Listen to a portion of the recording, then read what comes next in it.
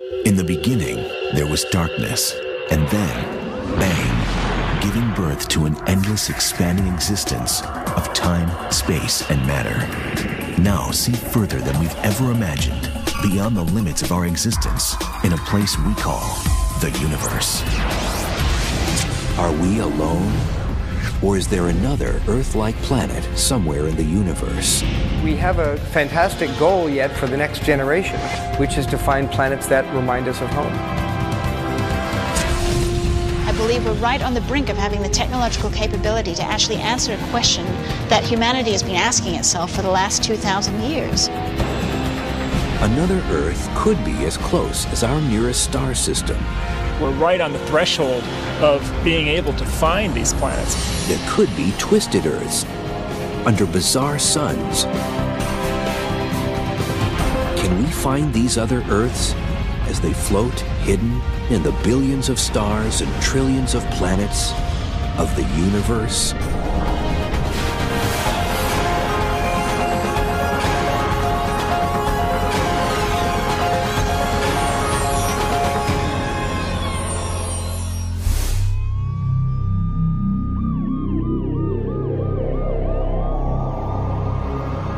Is there another Earth in the universe? It's perhaps one of the oldest ideas since mankind was able to look up at the stars and wonder. Back when people were sitting around their campfires and looking up at the stars and imagining them as other campfires with other tribes around them. What exactly do we mean by another Earth? It should support Earth-like life. When you boil it down, life needs three very basic things to exist. It needs a liquid medium of some sort to do its chemical reactions in. And we think water is the most likely liquid medium. It's very prevalent in the universe. We also need to look for the basic building blocks of life, the molecules that can help to put life together, the phosphorus in your DNA. And we need to have an energy source. It turns out that a terrestrial planet that has water on it pretty much has all of those things we need. Not all planets capable of supporting Earth-like life would have to be carbon copies of our own Earth. So you can think of it like a series of different types of houses. If you go into a city, for example, there will be grand mansions, and there will be smaller, more modest little two-bedroom homes, and there'll be city studios and skyscrapers and so on and so forth. All of these house people, all of these can help house life.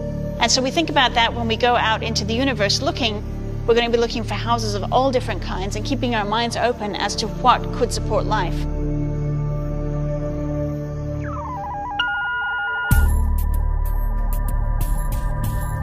Astronomers have found over 300 exoplanets, that is, planets outside our solar system. The vast majority are gas giants, which are easier to find than small terrestrial planets like our Earth.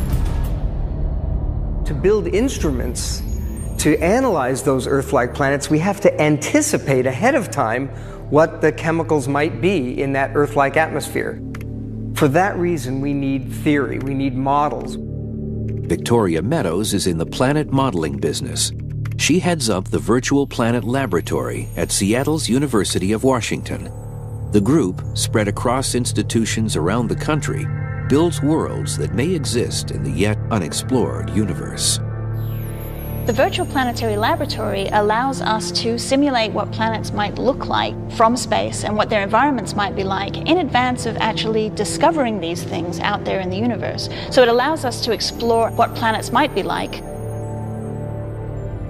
In the Virtual Planet Lab, fantastic worlds can be built, like a science fiction novelist with a supercomputer as a writing partner. So we can take something that's like the Earth, but we whip away the sun, and we replace it with a star of different size and temperature. So what we've done with the Virtual Planetary Laboratory is modeled planets that started out as Earth-like and put them around stars that were much hotter with much stronger UV radiation, for example, than our own sun.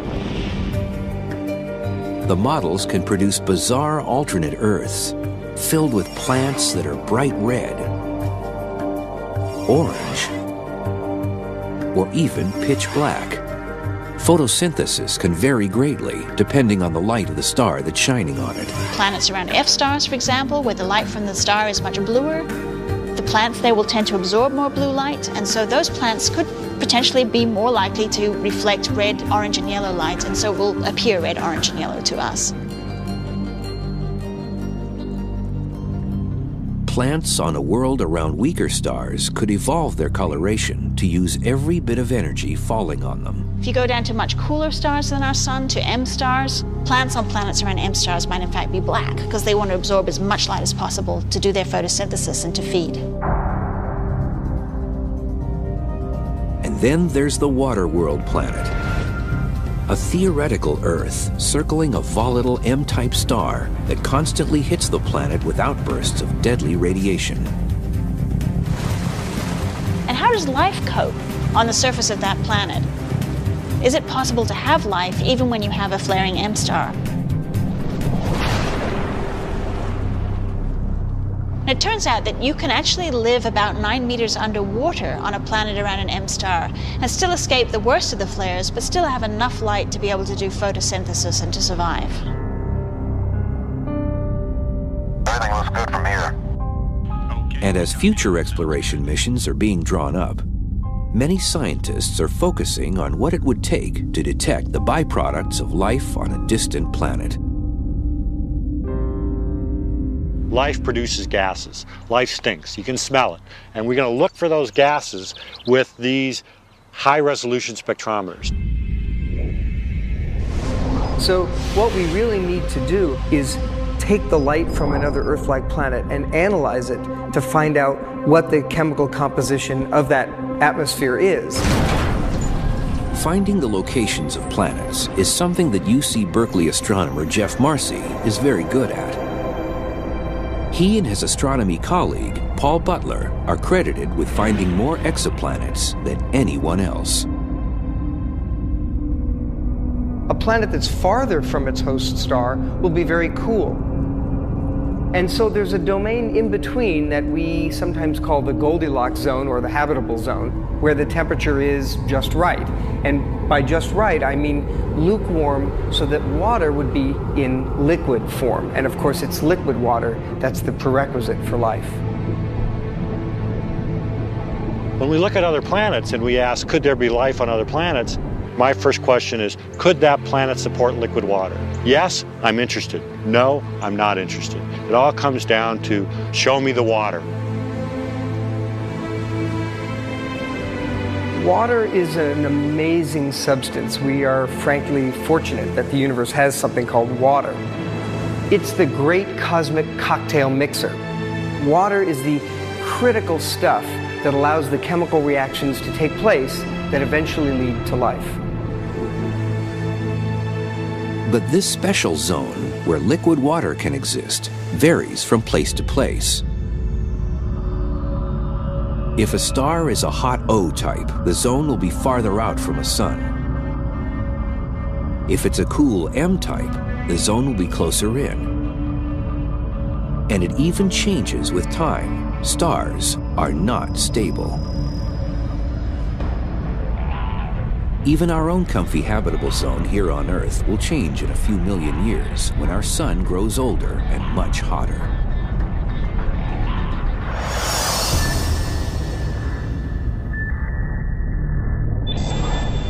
Current technology doesn't exist to take pictures of distant exoplanets. So astronomers use the solar system star as a sort of proxy for a planet, since both were formed from the same planetary disk of material. How do we know what a star is made out of? We don't go there and sample it. Your experiment would melt. Astronomer Wes Traub heads up the effort by NASA's Jet Propulsion Laboratory to come up with the next generation of instruments that will look at planets outside our solar system. What we do is we just simply look at it and we break the light up into different colors. This was done several hundred years ago by Newton. He discovered that if you put a prism in a ray of sunlight, it breaks it up into blue, green, red. And you look at these different colors and you discover something very startling all of a sudden. There are parts where colors are missing. And these missing colors are a fingerprint of the constituent of the sun that you're looking at. With current technology, we can't directly view a spectrum of a planet outside our solar system. But eventually, more powerful instruments will allow us to use the same technique to fingerprint a planet for evidence of life. If we look at that light from the planet and break it up with a prism or something similar, we can tell what the planet is made out of, and that's how we know whether our planet has oxygen, like our atmosphere, whether it has water vapor in the atmosphere, whether it has ozone, carbon dioxide, and nitrous oxide. But nothing in the universe stays the same over time. When our Earth formed 4.5 billion years ago, it had a very different atmosphere than it has now. It's a challenge that Meadows and her team anticipate as they build their models of other Earth-like planets. We would be very short-sighted to look just for an oxygen-rich planet at the same stage of development. So the thing is, when we go out to look for habitable worlds, they could all be extremely different. They could be very diverse. And if we find another Earth, what are the chances we'll find a civilization on it that we can communicate with?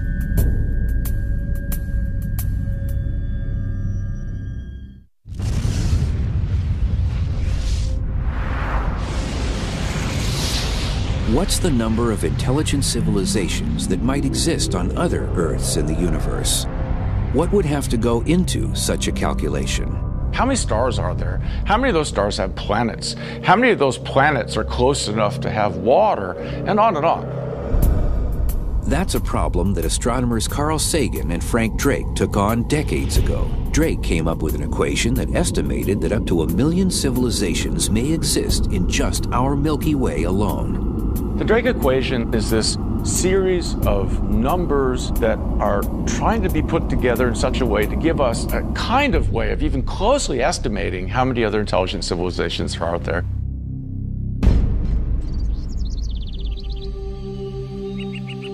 Peter Ward, a professor of biology and geology at Seattle's University of Washington, thinks the Drake equation greatly overestimates the number of advanced civilizations that could exist on other Earths in the universe.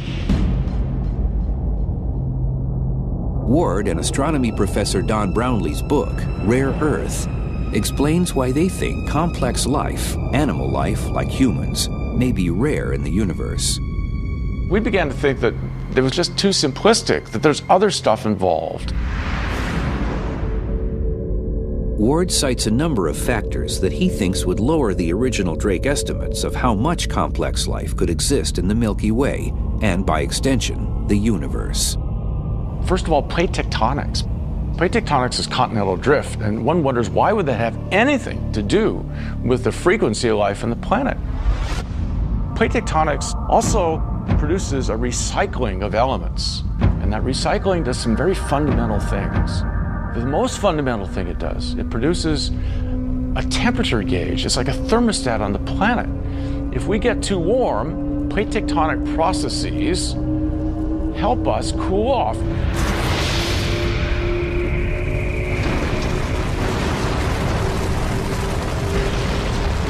Then there's the presence of metal on the planet. Secondly, if you want to be an intelligent civilization, you better have metal. Metal's hard to find on a planet like Mars or Venus. But plate tectonics rotates everything, causes cracks, up come the heavy metals. What else do we need? We need a good Jupiter.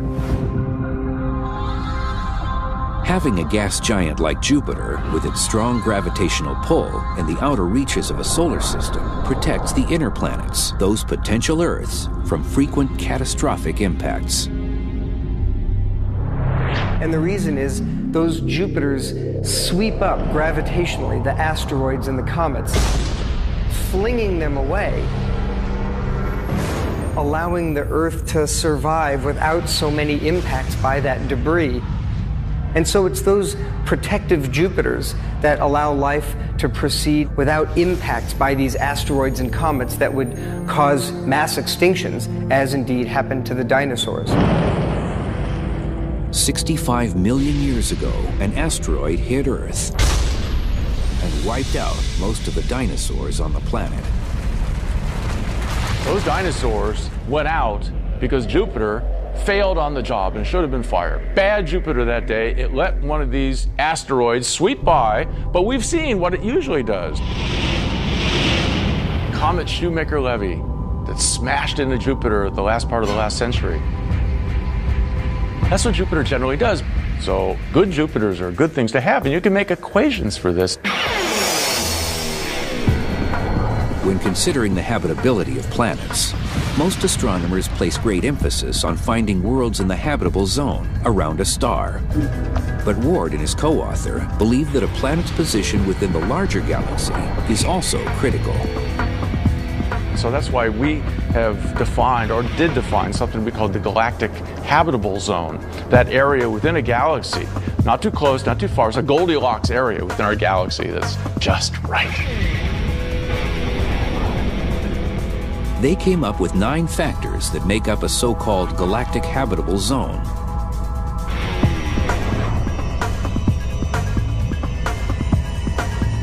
Earth's position in the galaxy was considered. Away from killer neutron stars, black holes, and deadly gamma ray bursts.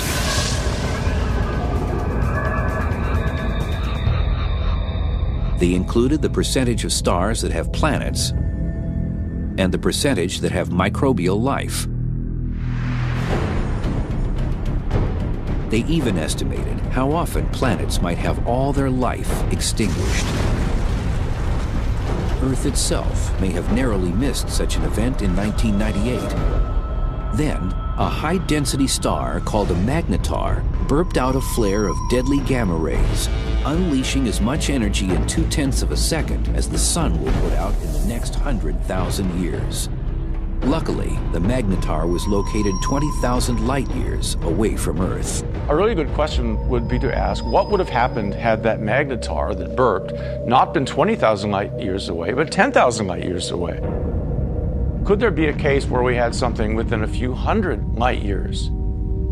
If that were the case, new calculations suggest it could punch our atmosphere off, woof, in one burst. And you go, I can't breathe. Now that's catastrophic, and that is totally possible. Humans may be just a cosmic fluke in the universe. The optimistic assumptions of the Drake equation may just not hold up with what astronomers have learned in the past decades. The Drake equation was a fantastic construct, but it was done in the 1960s. We know so much more now. So we've added in stuff that wasn't known then, and I think it makes it more accurate. But ultimately, it also brings down the numbers. And the million civilizations I do not think can be supported by current understanding. So how many other Earths supporting advanced civilizations does he think may exist in our Milky Way? I've been asked over and over to make a prediction, and I'd say, well, we know it's at least one. It's more than one, I think. But I think it's more than one, but way less than 1 million. Locating another civilization may happen as astronomers concentrate on looking for other Earth-like planets. But finding those Earths in the first place is a huge technical challenge for scientists. Unlike the stars that have been cataloged, planets can't be seen using current technology. A planet, when examined from light years away, is almost on top of its sun as viewed from outside our solar system. And to make matters worse, an Earth-like planet, even one many times larger than our Earth, reflects only an infinitesimal amount of light compared to its star. So here we have a bright star and a planet which is 10 billion times fainter. It's hard to imagine what 10 billion times really is, but the way many of us think of this is, suppose you have a firefly, a very small firefly, a very weak light. And suppose that firefly is orbiting around or flying around a lighthouse. And suppose you're trying to look at this firefly flying around this lighthouse from 3,000 miles away. That's something what it's like. Let's assume you could find that speck of a firefly from across the country, and then you had to figure out what that firefly is breathing by analyzing the gas it's exhaling. That's the challenge that faces an astronomer who first has to find a planet, then figure out how Earth-like its atmosphere is. But astronomers have figured out indirect ways to find extrasolar planets. If that were the star, and very bright, and this were the planet, and it moved in front of that star, the star would get dimmer, and you would notice that. It's called the transit method of discovering a planet, since it depends on seeing the travel or transit of a planet across a distant star. The amount of light it blocks when it's in front tells us how big the planet is. So we use that to understand whether it's a small planet like Mercury, a planet like the Earth, or a huge giant like that of Jupiter. And we use the orbital period and the temperature of the star to tell us if it's in the habitable zone. The orbital period is how long a planet takes to go around its star. Then it would go on its way and come back again a year later and do it over again. When that period is combined with the type and size of the star, the information will tell scientists if the planets that are found are potentially in a habitable zone. The transit method works if the observer or the telescope is in the same plane as the star and its planets. But if you're above or below the system, another technique called the radial velocity method might be used.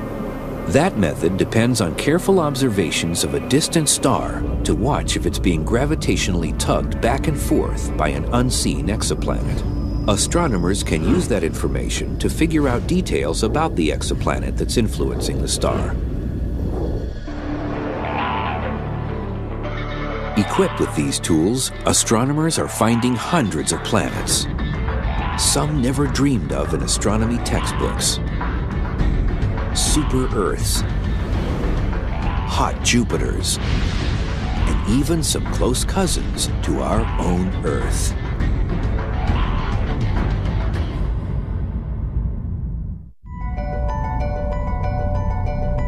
In the search for other Earths in the billions of stars in the universe, astronomers have found a relationship between the composition of a star and the probability that it may have planets, both Earth-like and otherwise. The stars that have heavier elements in them, the iron and the nickel and the silicon, have heavier elements for a good reason. Those stars formed out of molecular clouds in the Milky Way galaxy that collapsed down to form the star, and in so doing, left some placental material around them that eventually coagulated into the planets. So it makes sense that stars that formed with lots of heavy elements will form planets that also have lots of heavier elements. Astronomers call the proportion of heavy elements in a star its metallicity. But that doesn't necessarily mean it has a lot of metal in the conventional sense. Metal, for an astronomer, is any element that's heavier than hydrogen or helium. So in astronomer speak, lithium is a metal, sulfur is a metal, chlorine is a metal, and not just elements like iron, gold, and silver. An Earth-like exoplanet not only needs heavy elements in its composition and to be in a star's habitable zone, it also needs to be the right size to sustain life. Right size means it can hold on to its atmosphere and have plate tectonics and volcanoes, both considered critical to regulating a planet's temperature. To do all this, astronomers estimate that the smallest a planet can be is 1/3 of Earth's mass. On the high side, a habitable planet cannot be greater than 10 times our Earth's mass. The very existence of exoplanets has gone from theory to reality only in the last decade. A little over 10 years ago, we had no known extrasolar planets at all. The only planets we knew of were those orbiting our sun. And now we know of planets orbiting other stars. And of course, what's really exciting about these planets is that some of them may be habitable, and so there's a chance that there's life on some of them. Of the hundreds of exoplanets found, some may not follow the familiar blueprint of planets in our solar system. We found these bizarre Jupiters that orbit very close to their star. They're blowtorched hot, and these Jupiters undoubtedly got close to their star by migrating inward. Sometimes the formation of a Jupiter-mass planet can be kind of a death knell for terrestrial planets in the system. And what if we had been unlucky enough to have such a Jupiter in our solar system? It would have slingshot the Earth right out of its orbit into the vast, cold darkness of outer space, and the Earth would eventually die off as a cold, dark hulk.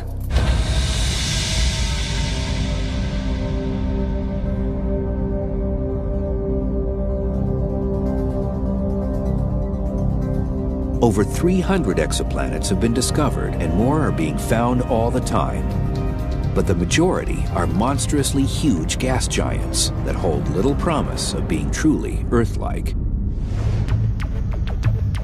In the Pegasus constellation, some 50 light-years from Earth, the planet 51 Pegasi b can be found. It was the first planet discovered outside our solar system. A gas giant as big as Jupiter, but orbiting much closer to its star. It races around its sun in just 4 days.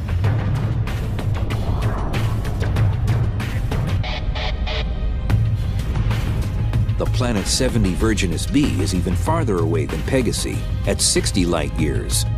It's 7.5 times as massive as our Jupiter. At first, it was believed to be in the habitable zone of the star, so it was nicknamed Goldilocks. Later calculations showed that it had an eccentric orbit that brought it to within 27 million miles of its sun, which is roasting hot, so it's no longer considered to be in a habitable range. The massive gas giant Trace 4 is over 1.5 times the diameter of our Jupiter, making it the largest planet found so far. It's 1,400 light-years from Earth. This gas giant, even though it's much larger than Jupiter, only has a little over 3/4 of its mass. It's a hot Jupiter, zooming around its sun in only 3.5 days.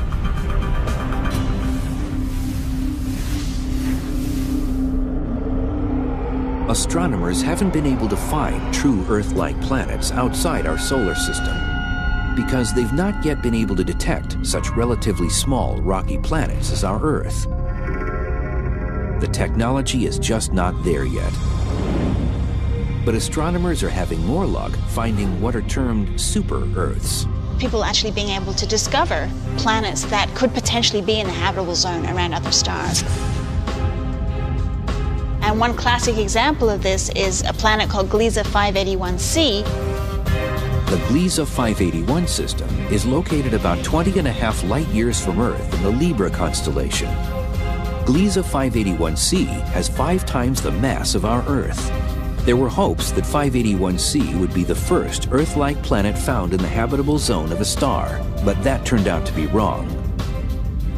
Probably it's a little bit on the wrong side of the fence. So that one, instead of being a super-Earth, is probably a super-Venus. It's like our own Venus, way on the hot side, with possible 600-degree temperatures, but also more massive than Venus. But Gliese 581c has a relative a little farther out and cooler. It's named Gliese 581d. And this one is at the far back end of the habitable zone, where it's quite cold. When you initially look at it, you think, well, maybe that's a bit too cold. But it turns out that if the planet potentially has enough greenhouse gases, it might be possible to make that planet warm. Another promising Earth-like planet may be HD 69830d. This is a big planet, 17 times the size of our Earth. It's about 42 light-years away from our solar system in the constellation Puppis. HD 69830d is a potential planet where life could form because it has approximately the right temperature. The planet could have a temperature between that of Venus and Earth, and it has a close to circular orbit, meaning it won't get toasted by close encounters with the star it's orbiting. So you can have liquid water. The mass of the planet is maybe not so good. It's about 17 times the mass of the Earth, which could be a solid ball of rock, or it could also be a gas ball like Neptune in our solar system. When NASA's able to fly future planet-finding missions, it's expected that astronomers will be able to get a spectrum that will give us much more information about the composition of the planet. They may be able to figure out if the planet has a solid surface, or that it's a water world, or perhaps something else entirely. The search for other Earths has taken astronomers light years from our neighborhood in space. But could another Earth exist in our own solar system?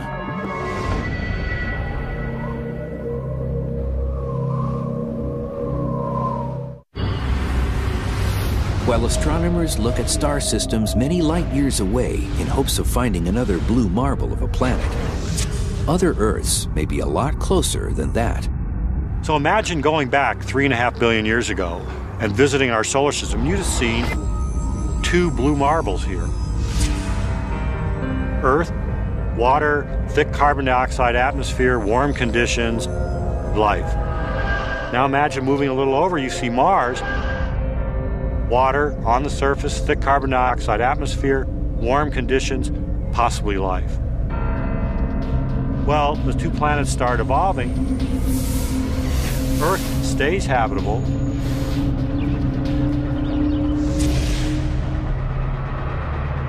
Mars doesn't. Both Venus and Mars are just on the edge of the Goldilocks zone of habitability. Both may be cases of failed Earths. Once you fall off that path, you may never be able to come back. Mars is a lesson for what you need to maintain habitability for a long time. And the answer, we think, turns out to be big.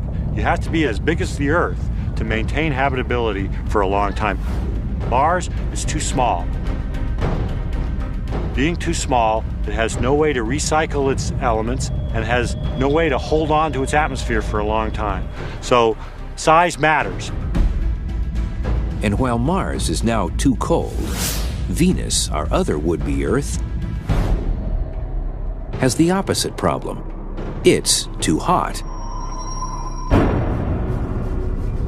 It was a little bit too close to its star, too close to the sun. It got hot and it stayed hot. And so all the carbon dioxide, the CO2 and so on, that formed on Earth, formed also on Venus. But on Earth, it was incorporated into rocks. On Venus, it stayed in the atmosphere. And the atmosphere basically is global warming to the nth degree. Sunlight comes in and it just doesn't leave. That planet is like the inside of a pizza oven. Venus failed because it was born in the wrong place. Mars failed because it was born the wrong size. So we have an interesting story here, Venus, Earth, and Mars. Venus is in the wrong place. Mars is the wrong size. Earth is the right place and the right size. So if the planets in our solar system aren't great candidates for being Earth-like, our closest galactic neighbor, Alpha Centauri, may harbor an Earth-like planet. At a little over 4 light-years away, in galactic terms, it's next door. I think that there's a good chance that Earth-like planets are orbiting around either one or both stars in the Alpha Centauri system. Astronomer Greg Laughlin has done computer modeling to show that Earth-like planets should exist in the system. There's a number of reasons why Alpha Centauri is the best star in the sky for hunting for Earths. Alpha Centauri is very close by. Alpha Centauri has 2 sun-like stars Alpha Centauri has a large quantity of the kinds of heavy elements that go into building planets. How close is the Alpha Centauri system to us? First, imagine shrinking our sun down to the size of a grain of sand. A grain of sand is just about the smallest object that you can see with your eyes, and just about the smallest object that you can actually feel with your fingers. And at the scale where the sun is the size of a grain of sand, the Alpha Centauri system is 3 more sand grains placed about 5 miles away. Now, if we wanted to get a similarly good system to Alpha Centauri, we'd have to actually go all the way over the horizon and find another stellar system that's good. And it turns out that the stars of the Alpha Centauri system should have plenty of raw materials to make planets out of. Alpha Centauri has a higher metallicity than our own sun does, and that implies that planet formation was a process that took place relatively easily in that system. And last but not least, Alpha Centauri's 2 main stars provide an additional benefit. The initial indications show that there are no Jupiter-mass planets in the Alpha Centauri system. That makes it more straightforward for terrestrial planets to form around either or both of the stars. That's because large gas giants form around cores of ice that are as big as our entire Earth. So these giants need a lot of cold space to form these cores.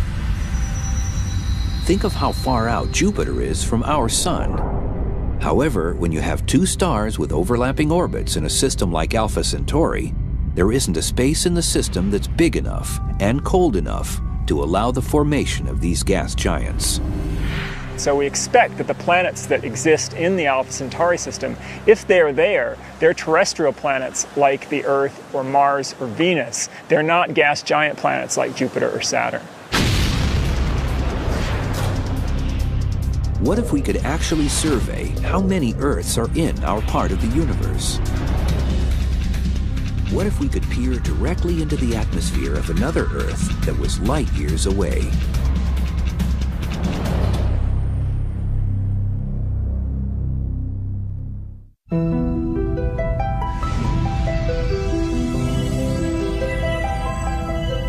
In order to find another Earth, astronomers have to eventually overcome the huge technical challenges of how to view a distant planet. It's a problem that NASA has tackled much like the race for the moon, with plans that stretch out over decades.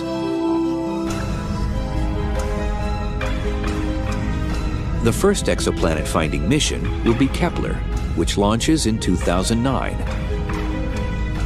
The NASA Survey project is named after the 17th century astronomer Johannes Kepler, who discovered the laws of planetary motion. What Kepler will do is so utterly simple and yet extraordinarily powerful, it brings tears to my eyes. What Kepler will do is simply be a space-borne telescope and stare at the constellations Cygnus and Lyra, taking picture after picture after picture, with the goal of looking for stars that dim when an Earth-like planet blocks some of the starlight. And it will be the first time that we humans detect other Earth-like planets around other stars. The principal investigator for Kepler is William Barucki. He's been championing the mission for 25 years. Kepler basically is a space mission that puts up a very large telescope. It's very much like a camcorder. It's always taking pictures of these stars, sending that information back to you. The mission is a comparatively small survey project to look at a fixed portion of the sky for an initial time of 3.5 years. The main result from Kepler will be to give us a statistical count. It's a head count of what the population is. You know, how many small planets do you have and how many large planets do you have? Kepler's results will in turn be used to help decide what will be built for the next generation of planet-finding missions. Kepler really is one step along the way. It's to try to find Earths and find out whether they're frequent. If they are frequent, they must be close. So we can build a modest instrument If we don't find many Earths, what that means is before you're going to find another one, you're going to have to look a huge distance into space. So you're going to have to build a much bigger, much more expensive instrument.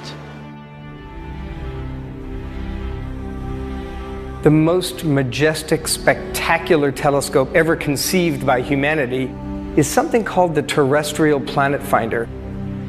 It will be an enormous telescope in space, frankly probably costing several $1 billion, but what it will do is absolutely unique. It will be the first telescope to take pictures of other Earth-like planets.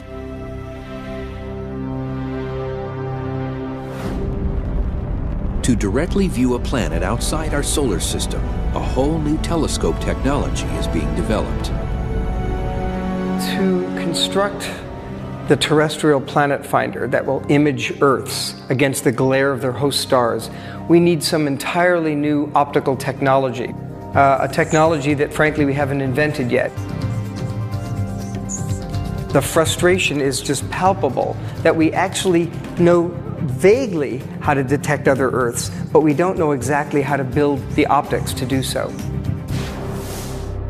NASA envisions the Terrestrial Planet Finder as a suite of two very different but complementary advanced concept telescopes. The first, the Visible Light Coronagraph, consists of a large optical telescope with a mirror at least 100 times more precise than the Hubble Space Telescope.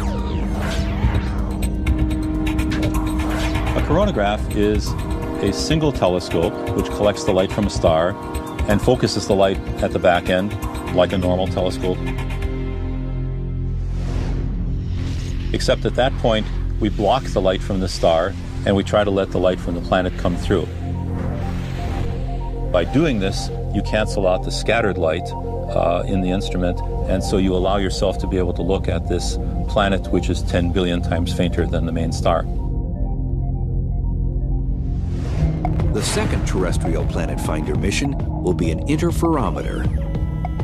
An interferometer works by taking the light from a star that comes in and capturing it with two telescopes, sometimes more. And this combined light can be arranged in such a way that the light from the star disappears. That's good in the sense that you now can look at the planet that's next to it, and the light from the planet does not disappear. That's the magic of an interferometer. To get all this done, new levels of precision and control and command technologies need to be perfected. Something that could take years to develop.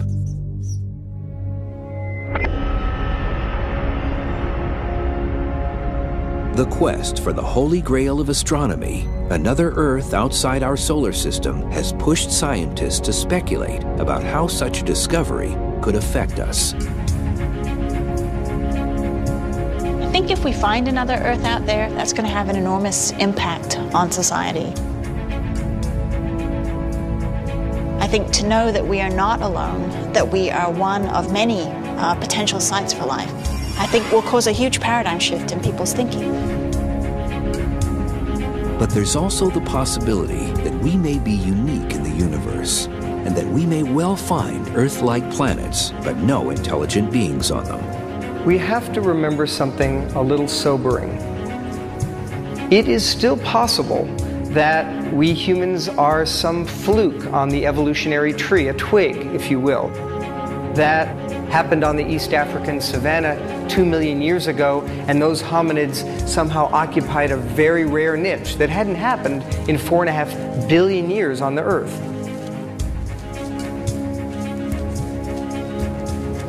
It could still be that we humans are an extraordinary rarity in the Milky Way galaxy. In fact, it could be our destiny as a species to explore the Milky Way galaxy and be the first such explorer species. In which case, our destiny would be to find our roots, chemically and biologically, among the stars. We have a TV picture now. Really looks beautiful.